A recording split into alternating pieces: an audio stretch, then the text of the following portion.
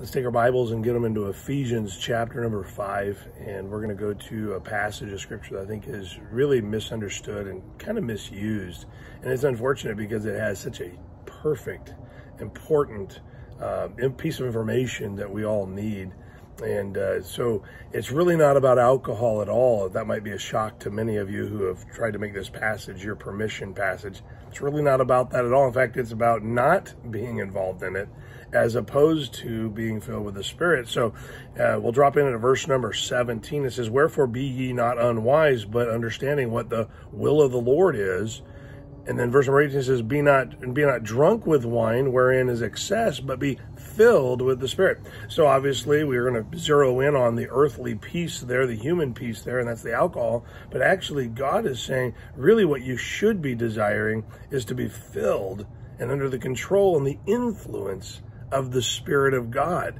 When you're having that control and influence of the Spirit of God happening in you, there's a totally different thing that comes out of us, a different spirit that comes out of us, if you will.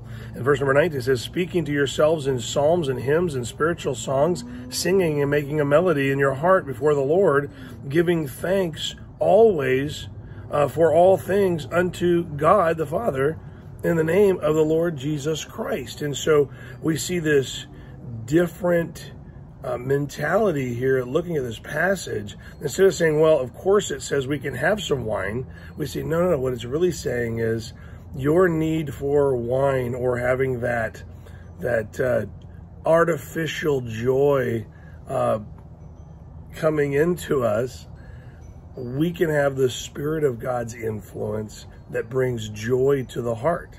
And it has no downside. You're not going to lose control of other areas of your life. You're not going to cause accidents. You're not going to have all these other problems. See, a lot of people are looking for something to make them happy. And God says, instead of looking to a substance, look to the Spirit of God.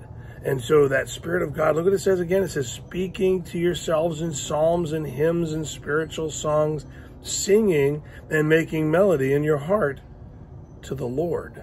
And so when we're filled with the Spirit, we direct our joy towards the Lord. We express our joy with the Lord or in the Lord. And so it's really not about alcohol at all.